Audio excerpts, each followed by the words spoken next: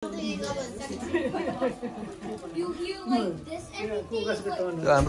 बाजे बोजू घर यो मूल घर भएको हुनाले गर्दाखेरि यहाँ टिका लाउनेको संख्या कम्तीमा 30 जनादेखि 36 जनासम्म हुन्छौँ हामीहरू र यो टिकाको क्रम अहिले चलिरहेको छ। यहाँ अहिले नाता नातिनीदेखि लिएर छोराछोरीदेखि लिएर बुहारी भान्जा भान्जी आदि सारा सबै मानिसहरूलाई समेटेर टिका लाउँदै गरेको अवस्था हो। यो चाहिँ क्लिभल्यान्ड सहर छ, ओहायो छ। यो चाहिँ अब नेपालबाट ताप्लेजुङ हुँदै यता चाहिँ भुटान लामिडाँडा भएर यहाँ फेरि चाहिँ हामी चाहिँ अमेरिकातिरको हाम्रो यो उपस्थिति हो र यहाँ चाहिँ एकदम रमाइलो छ। हेर्नुहोस्, यहाँ चाहिँ हाम्रो बोजू चाहिँ उता बस्नु भएको छ, बाजे टिका लगाइदिइरहनु भएको छ। अर्को वर्ष चाहिँ बोजूको हातबाट पनि राजाले चाहिँ लगाइदिएको जसरी हामीले देखाएको छौँ त्यही तरिकाले टिकाहरू लगाइदिने भनेर चाहिँ त्यो पनि सरसल्लाह हुँदैछ। हेर्नुहोस् कति आउनु भएको छ यहाँ मानिसहरू, सम्पूर्ण महानुभावहरू, सबै नाता नातिनी पनातिनी छोराछोरी आदि इत्यादि सारा संसार छौँ हामी यहाँनिर। तपाईँहरू यो देखेर तपाईँहरूलाई खुसी लाग्न सक्छ। यो चाहिँ हेर्नुहोस्, यो दसैँ भन्ने कुरा फेरि के छ भने तपाईँको यहाँ चाहिँ बाजे हाम्रो तामाङ हुनुहुन्छ, बुद्ध धर्म मान्नुहुन्छ उहाँले, तर यो टिका सबै दसैँ तिहार सबै गर्नुहुन्छ।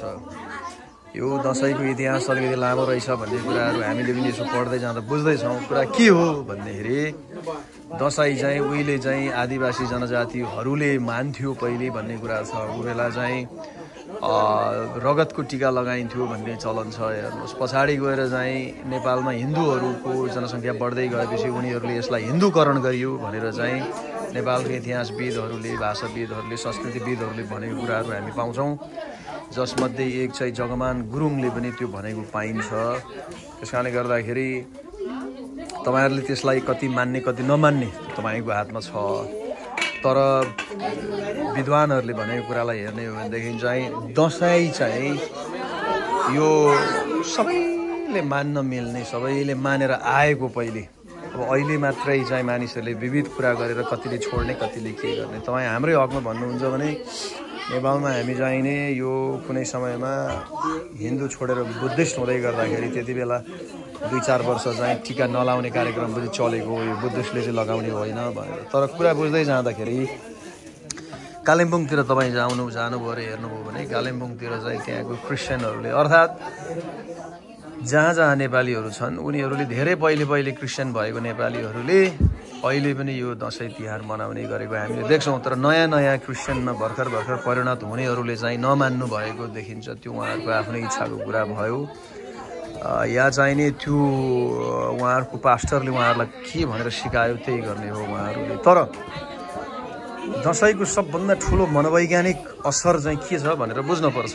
त्यसको लागि चाहिँ दसैँले चाहिँ त्यो जुनसुकै भाषा या संस्कृति या समुदायको नेपालीहरू होस् सम्पूर्ण सबैलाई एकताबद्ध गरेको छ भन्ने कुरा चाहिँ एउटा प्रमाण हो। तपाईँले आज मात्रै तस्बिर केही सार्वजनिक भएको थियो जहाँ राजाको हातबाट टिका लाउनको लागि मुसलमानको समुदायको मानिसहरू पनि आएर टिका लगाइरहेको थियो। त्यस कारणले गर्दा यो टिका लाउने कुराहरू तपाईँ गोर्खातिरको मुसलमान दाजुभाइहरूलाई हेर्नुभयो भने उहाँहरूले सधैँ लगाउनुहुन्छ टिका। त्यस कारणले गर्दा यो कसले लाउने कसले नलाउने भन्दा पनि यो नेपालीहरूको परम्परा हो। नेपालीहरूलाई सूत्रबद्ध गर्ने, तपाईँको चाहिँ एकताबद्ध गर्ने, नेपालीहरूलाई चाहिँ मनोवैज्ञानिक हिसाब किताबले, सामाजिक हिसाब किताबले, सांस्कृतिक हिसाब किताबले एकताबद्ध गर्ने, उनीहरूलाई चाहिँ मेलमिलापको वातावरणमा राख्ने भन्ने चाहिँ कडीको रूपमा यो देखिन्छ। हेर्नुहोस्, मैले यसरी व्याख्या गर्दैछु यसलाई र धेरैले यसलाई यसरी नै बुझेका छन् र बुझ्नुपर्ने पनि यही हो जस्तो लाग्छ मलाई। हेर्नुहोस्, विचार तपाईँको आफ्नो आफ्नो फरक हो। तर दसैँ चाहिँ हामीले अझै भन्नुहुन्छ भने यो बिरानो भूमिमा त हाम्रो लागि यो अझै महत्त्वपूर्ण छ। यो नानीहरूलाई हामीले देखाउनु छ ताकि ठुलो भनेको को हो, सानो भनेको को हो, माया के हो, आशीर्वाद के हो, दक्षिणा के हो आदि इत्यादि कुराहरू बुझ्न पर्ने र चाहिने त्यो आशीर्वादको असर र चाहिने त्यो साइनो सम्बन्धभित्र हुने जुनै पनि चाहिँ क्रियाकलापहरू छ, सांस्कृतिकदेखि लिएर सामाजिकदेखि लिएर आदि इत्यादि सारा त्यो सम्पूर्ण कुरालाई यसले ठुलो माने राख्छ। अब यहाँ चाहिँ हेर्नुहोस्, हामी सबै भेला भएको छौँ। हेर्नुहोस्, सबै छौँ हामी सबै। यहाँ पनि त्यही कुरा हुँदैछ, हाम्रो कल्चर हो कि धर्मको कुरा हो भनेर। र हाम्रो बोजू चाहिँ उहाँ हुनुहुन्छ, उहाँले चाहिँ अहिले बोजू कति उमेर पुग्नु भयो तपाईँ भनिदिनु त? थाहा छैन तर 84 मनाएको कति 2-3 वर्ष अगाडि मनाउनु भयो 84 हैन भनेपछि 88 पुग्नु भएछ अब उहाँ चाहिँ ताप्लेजुङमा जन्मिनु भएको हाम्रो आमाको आमा र बोजूको जेठा छोरा यहाँ मामा यहाँ कान्छी छोरी हाम्रो आमा यसरी हामी यहाँ छौँ यहाँ भाइहरू पनि छन् हामीसँग आइता साङ गुरुङ भाइ हो भाइको दाई उहाँ चाहिँ नि सियाटलबाट आएको छ यता अर्को माइला भाइ छ यहाँ बिचमा यता भेना छ यता मेरो कान्छा भाइ छ हाम्रो भिडियोहरू यस्तै हुन्छन् हेर्नुहोस् यो चाहिँ नि घरेलु भिडियोहरू यसो आफन्तको यताउताको खिचेर हाल्ने हो यो चाहिँ एउटा सम्झना स्वरूप पनि हो यो चाहिँ त्यस कारणले गर्दाखेरि अब यो घरमा कोही ताप्लेजुङमा जन्मिने कोही भुटानमा जन्मिने कोही नेपालमा जन्मिने कोही अमेरिकामा जन्मिने सबै छौँ हामी यसरी यहाँ हाम्रा चाहिँ छोरीचेलीहरू पनि छन् यहाँ खानेकुराहरूको हेर्नुहोस् कसरी व्यवस्था हुँदैछ कति मिठो छ भन्ने कुराहरू तपाईँ आफै अनुमान गर्न सक्नुहुन्छ टिकटकमा देख्नु भएको होला कतिजना भाइ भाइरल पनि हुनसक्छ म चाहिँ टिकटकमा छैन माइजू यसरी पैसा मिलाउँदै हुनुहुन्छ होइन किनभने र यहाँ लाइनमा हामी अझै छौँ यो भिडियो अब बन्दै जान्छ करिब हाम्रो चाहिँ 5-7 मिनटको हुन्छ यहाँ पर चाहिँ हाम्रो कान्छा मामा हुनुहुन्छ त्यस पछाडि माइजू हुनुहुन्छ बिचमा बहिनी छ ओल्लो छेउमा पनि बहिनी छ ओल्लो छेउको बहिनीको नाम सरला बिचको बहिनीको नाम सुजताको भर्खरै विवाह भएको हो यता ओल्लो छेउको बहिनीको चाहिँ भर्खरै फेरि उहाँ चाहिँ मिलिटरी तालिम सकेर आएको हो अस्ति हामीले पार्टी पनि खायौँ हेर्नुहोस् त्यो एउटा राम्रो कुरा हो हाम्रो घर परिवारमा चाहिँ फौजीमा जाने हामी खासै छैनौँ त्यस कारणले गर्दा एउटा बहिनीले फौजीमा गएर तालिम गरेर आए फोटो खिचेर आए हामीले पार्टी खायौँ कुरो बुझ्नुभयो त्यस कारणले गर्दाखेरि यो रमाइलो छ यता भान्जाहरू यहीँ जन्मेको हुर्किँदैछ केटाहरू यता फेरि यो भाइलाई चाहिँ तपाईँहरूले राम्रो हेर्नुहोस् है फेरि हिँड्दाखेरि निकै अररो भएर हिँड्छ पुरै मसल बढेर जिम गरेर हेर्नुहोस् कुराकानी त्यस्तो छ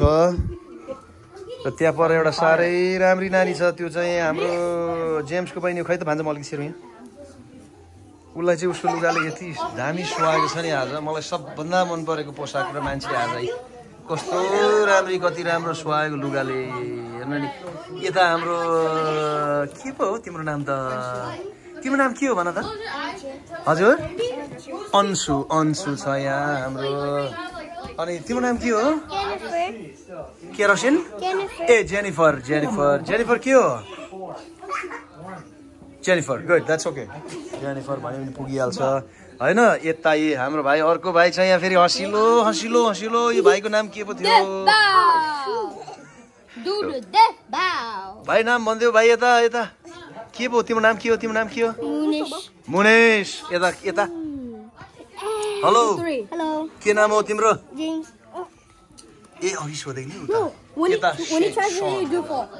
ल हेर्नुहोस् गर्दाखेरि फेरि म घुमेर किचनतिरै आइपुगेँ यो किचन चाहिँ खतरा छ यहीँ पैसा गन्ती पनि हुन्छ यहीँनिर खानेकुराहरू मिलाउँछ पनि रक्सीदेखि लिएर तोङ्बा पनि छ हेर्नुहोस् है यहाँ तोङ्बाको व्यवस्था छ नेपालीको घर हो हेर्नुहोस् यहाँ यसमा हालेर खाने हो यसमा खाने ल हेर्नुहोस्